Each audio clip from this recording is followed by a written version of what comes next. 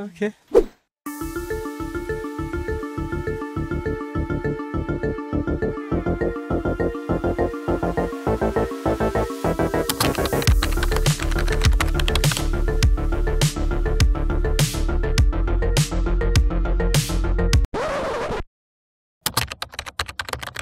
So actually using ChatGPT with Blender is really easy.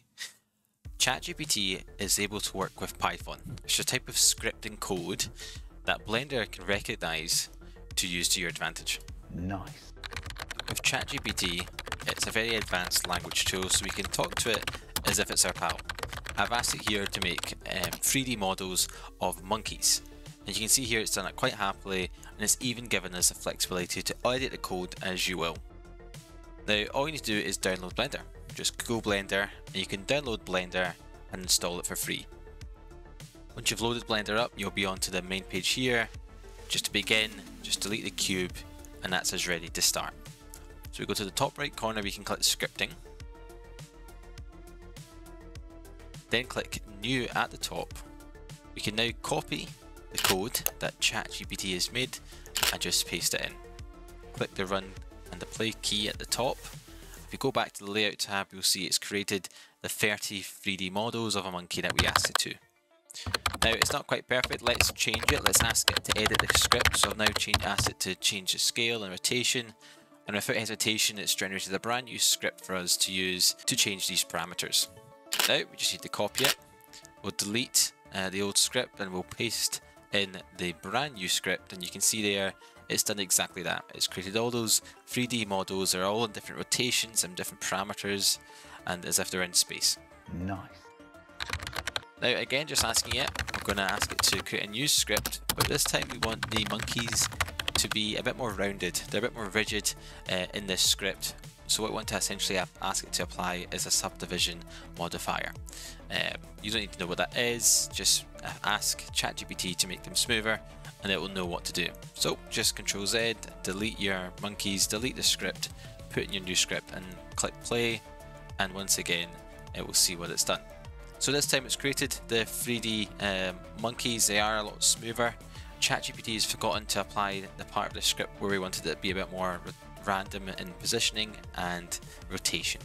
So we asked it again to create a new script, and again it's apologized and it's created a new script. So like before, copy it, we'll go back into Blender again, we'll delete it all, paste a new script, and here we have it as we wanted. So we've got the random positions, rotations, and they're a lot more smooth. Now we can actually change the script value here. Now I've changed it to 4 instead of 2 to essentially make the monkeys appear a lot more smoother. You can alter that number as you want to add more geometry to your monkey to make it essentially smoother. Now I like how this looks, but let's see what else we could do. I'm going to ask it now to colour each individual monkey, and I want them to be specifically red, blue, green or orange. And let's just see what it does. So again, it's created our script. Let's just paste it in, see what happens, and straight away you can see it's been a success. We've done the exact same thing, nice and cool, smooth monkeys, but this time there's different colours. Now what I want to do is let's see if I can add some studio lighting to it. Let's make it a bit more professional looking, see if we can get a backdrop. So again, I just ask it to create a studio lighting effect with a backdrop for the background. So once again, it creates a script in no time.